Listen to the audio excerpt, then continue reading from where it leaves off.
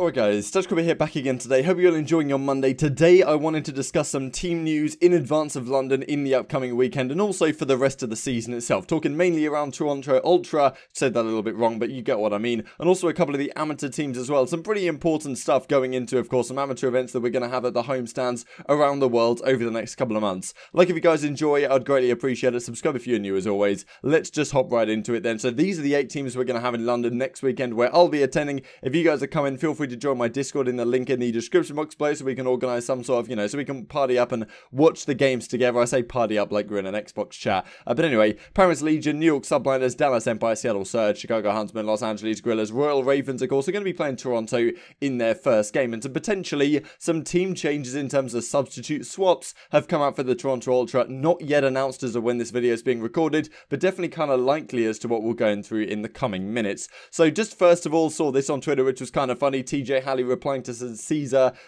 whatever, Skies, talking about the Super Bowl, right? Because of course that happened yesterday. Kansas City Chiefs, I think, ended up winning, but it was on too late for me to really watch. But he says, any bets on today's game? I got 49ers. TJ says at COD League, because the rumor is that they're not allowed to play money 10s, right? They're not allowed to do any gambling or any type of that and anything related to the league. So TJ's just having a bit of a joke around that, but it's kind of interesting the amount of restrictions that the CDL and Activision do put on their players, to the point where even stuff like this is starting to bring up some activity here around the Twitter sphere. Not something you would really expect, but you know, whatever.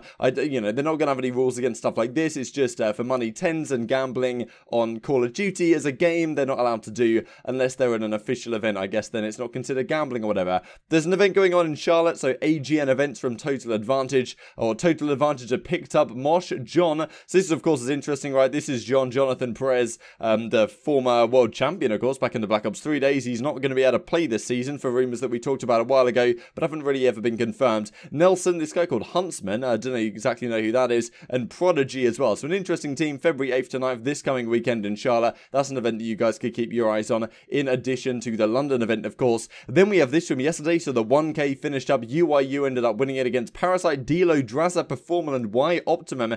This looks like it could be Parasite's new team. Very interesting, given he talked about how he was leaving the old team of Pharaoh, Nagafen, and whatever, which is crazy to think about those big names. He's swapping out for guys that really, I think Performal I've heard of, and maybe Dilo. The rest of the guys I'm really not familiar with. So if you guys have some interesting insight on them, feel free to leave that down in the comment section below. As always, this was how it finished up then. So Pentagram, Zyril, Emery's, Infamous, and Rex, the team that it has been for a while now. I think Emery's joined when Tish left to join the Dallas Empire as their substitute. But yeah, so Parasite, the second place team.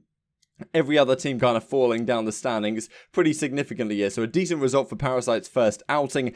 And this is the rumour. So thanks to Jonathan for pointing this out to me on Twitter. Parasite, Pharaoh, Space Lee, Spartan, Prolute have split up. Pharaoh says he's found a new team. I'll show the clip in just a second here. Assuming Parasite will go on to join that team that he was just on. Spartan, Prolute have both announced their free agents. Nothing on Space Lee as yet. So very interesting. It wasn't Nagafen, by the way. I was making that up. That was a different team. That was the Nagafen exotic team that Parzelion left that we talked about, I think, yesterday. So this is the clip I'll just play for you guys. It's only a real short one. Pharaoh just talks about on stream that he's got a team lined up and he's looking forward to scrimming. I got a new team, brother. Start scrimming and stuff tomorrow. So let's move into this main story of today, talking around Toronto Ultra and exactly what they should do with their team, and an interesting predicament, I guess, that they are in. So, of course, they're the only team, as far as I'm aware, to get 10 players on board. I think that part of their thought process may have been that they could have 5 players as their main roster that they go into tournaments with, and then the other 5 could be an academy team that they then send around to the amateur tournaments. That's not how it works. You can only have 2 of your substitutes on the academy team. The rest of the squad had to be filled up with the rest of the players. So I don't even think they're using academy squads. They just have those other 5 players to potentially scrim against their main team, practice search and destroy, some kind of good ideas in theory to keep like potential search and destroy ideas and strategies hidden from the outside world because they can scrim each other. Kind of a cool concept, but maybe not exactly what they were planning it to be. So they have 10 players on board, and of course they have the 5-man team that played in Minnesota this past weekend, and that 5-man team is as follows. So the team was Methods, Looney, Classic, Cammy, and Metals. That was a 5-man squad they went into. The rest of the team, of course, Brack, Lucky, Kleenex, Benjamin Bant, and Mayhem. So an interesting 10-man squad they picked up. From my estimation, Methods and Looney were always going to be a starting two. That made perfect sense, having Looney as the kind of IGL and Methods as that really consistent assault rifle. The rest of the guys, in my opinion, was completely up in the air. They went for Classic, who honestly proved to be a pretty decent player over the weekend. Cammy was fine as well, and Metals played pretty damn well at times also. So, you know, that was their 5-man team. They didn't have necessarily the best result on the weekend. They lost to Minnesota Rocker 3-1, but they did beat Seattle Surge, and, you know, it showed some pretty decent, comfortable performances in the Game 5. The question is, of course, this is the roster that they started with. This is what Brack tweets out the other day. Scrimming OGLA, so this isn't the main team scrimming, this is the Academy team, or like the second team, I guess, scrimming OpTic Gaming Los Angeles. Hashtag BrackPack come watch. Group B, welcoming Metals to the squad. Metals is not playing on London, and, you know, nothing else is talked about that. Brack, Lucky, and Metals, the best players on the team, on the bench. Absolutely surreal. So, this is very intriguing. It seems like Metals, now nothing confirmed as yet, has been dropped off the starting roster down to the secondary roster, and who is being promoted in his place? That's right, Benjamin Bant. So, really intriguing stuff here.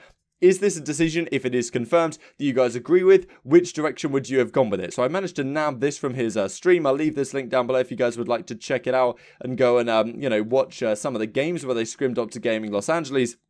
But here we go, we can see that Toronto Brack, Metals, Kleenex, Mayhem, and Lucky are the players. You know, they have some decent kills, and they actually managed to win this one 250 to 244 against OpTic Gaming Los Angeles. But regardless, very interesting, right? Metals, after having a decent performances in that opening weekend, and let's just have a look at this. So, Intel Call of Duty, of course, tweets about it. Did Bants get promoted to the main team? Metals is currently scrimming with the B team in place of him. Stats of the launch weekend in Minnesota. So let me get this on the big screen right here.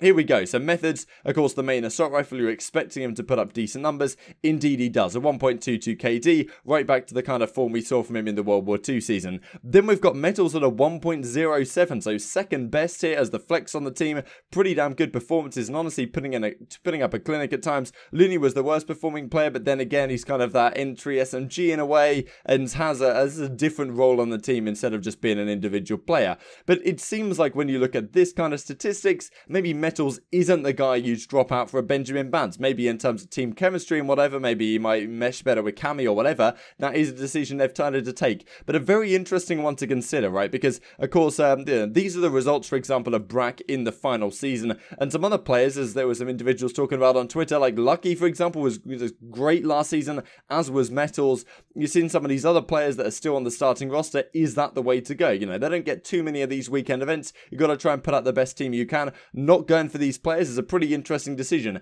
And I really do wonder how they are coming to these decisions, because over at Toronto Ultra, all you have in terms of the coaching staff is Marky B. It's not like you're looking at a London or you're looking at a Paris when there's a lot of guys behind the team. You look at London, you've got Shane, you've got Joe, you've got Dominate, all those guys related to coaching. So you've got the head coach, the strategic coach, like assistant coach, all of those roles. Over at Paris as well, you've got B-Sport Josh, you've got you know, OP2 Joel, whatever his name is exactly, I forget exactly what he was called. But regardless, they've got two guys over there.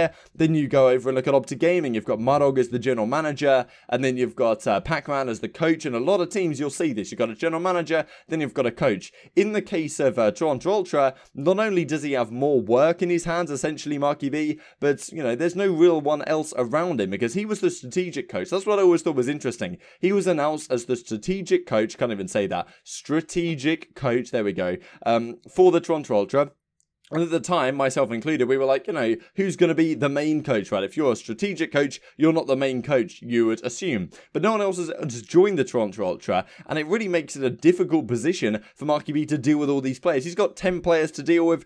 They're scrimming simultaneously. How do you, as a coach that's meant to help out, you know, manage where your players are going to go on each team, watch one set of scrims, watch another set of scrims, and then decide between them which player is going to get swapped out? Of course, they didn't have the best result in the first weekend. The only real thing that you can imagine to do is make some sort of changes before the next weekend. Is this the right change? Who really knows? But it's an interesting precedent to set, given that the only Spanish player that was on this team, now Looney is, I think, Mexican, so Daniel Loza is his name, so he definitely had that backing behind him that he could potentially get on with the Spanish guys. But it's got to be said, Metals dropped to 1.1 KD right here.